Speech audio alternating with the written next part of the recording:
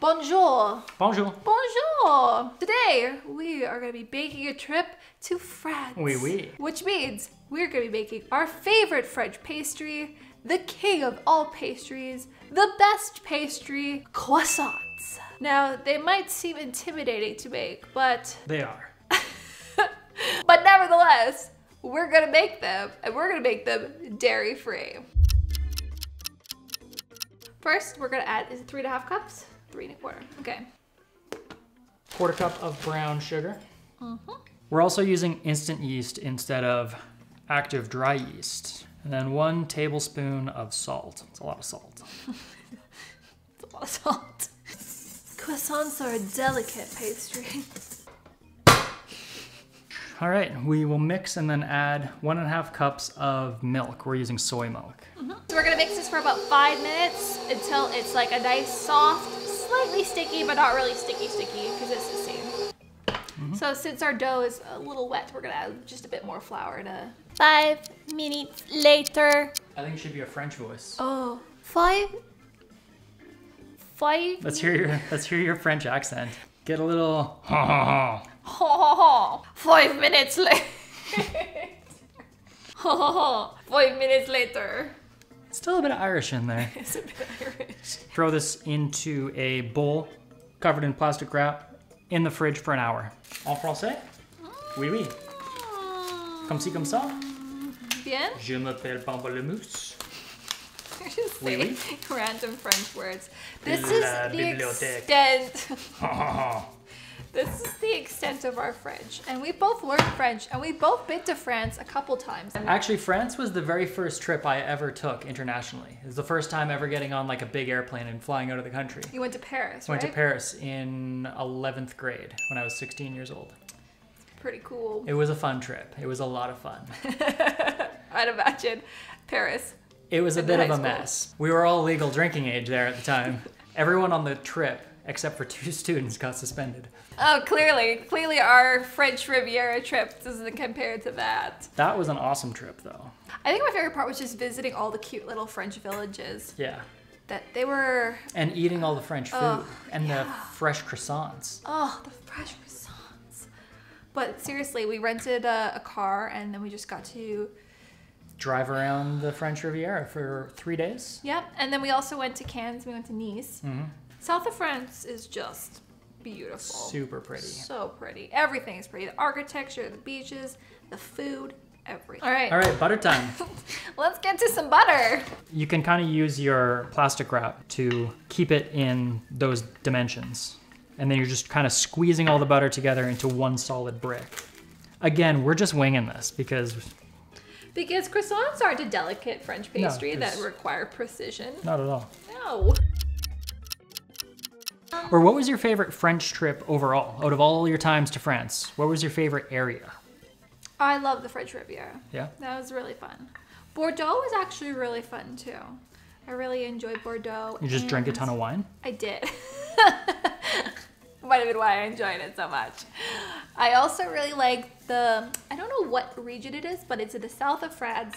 It was one of the castles we went to. It was a really beautiful castle. I think it was like Castle de Chambeau.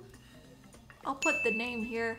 All right, we have our brick of butter. So now we want to cool this. We want to make sure that it's cold and hard when we add it to the dough. So our dough is still proofing for like another 50 minutes. So hopefully this has enough time in the fridge to get nice and solid. 1 hour later. Voila! Voila! It rose a bit. Maybe mixing recipes wasn't the way to go.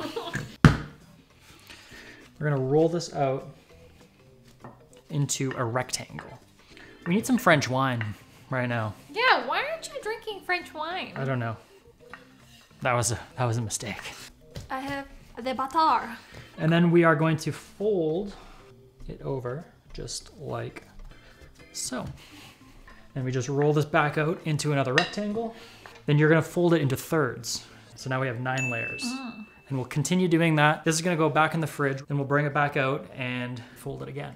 That's what gives you the flaky, buttery croissant layers. Oui, oui. I'm a graceful assistant. All right, I'll go get some wine. I'm gonna let you do this one. So that because you got your wine. Yeah, it is. Some fine French wine from the liquor store in a la box. You bought a box of wine. Le Village de France, as they say. This is like quarantine wrapped up in a nutshell. A box of wine and baking. So we have 9 layers. That will create 18 layers. Oui, oui. And then that will be 27. Très bon. 2 glasses of wine later. Duh.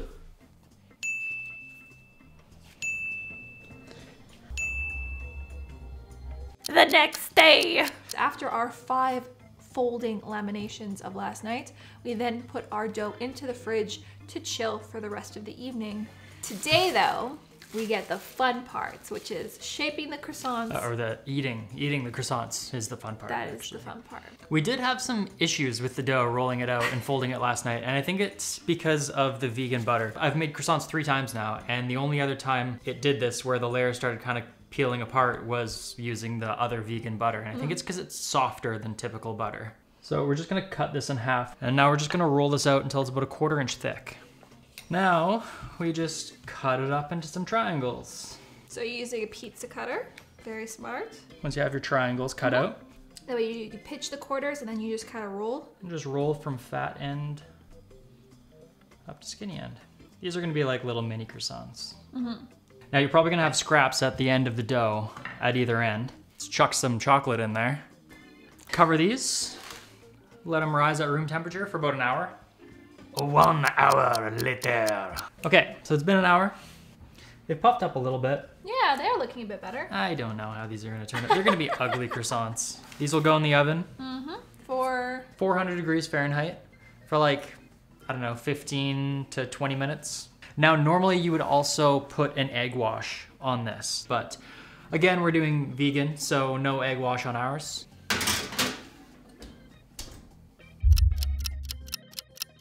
They're not the prettiest croissants we've ever made before. yeah. See if all our hard work paid off. Like 3 days of baking, 2 days of baking croissants.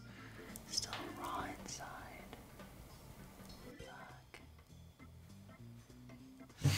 So just so you know, if you want to make croissants, don't take our advice. Don't do it this way. I don't know why these didn't turn out. They're just like, they look good on the outside, but the inside, they're just still doughy. And I thought we cooked them for long enough, but like maybe do you think it was just longer in the oven? But I feel like they're getting already getting so dark on the outside. I know, it's still raw. So don't bake your own croissants, just go to France and get the real stuff, because we don't know how to do it. Why? Why? Does not turn out. Anyways, though, I hope you enjoyed this video, at least reminiscing about our French trips. And we'll see you guys again soon in the next video. Bye. Half an hour later. I don't know what that is.